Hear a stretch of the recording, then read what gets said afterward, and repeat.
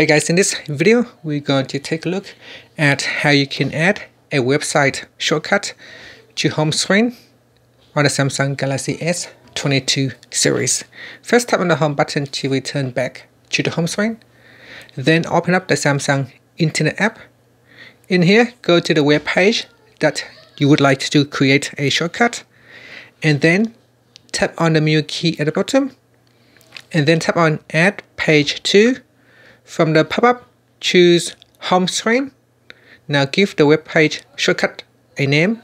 You can use the default name, or you can create a new name if you wanted to. And then tap on Add. Then tap on Add.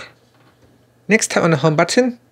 Now on your home screen, you can say it create a new shortcut, and it has a small icon at the bottom to show that it is a web page shortcut. If you tap on that, that will open up your Samsung Internet browser and take you to the page that you have created with the shortcut.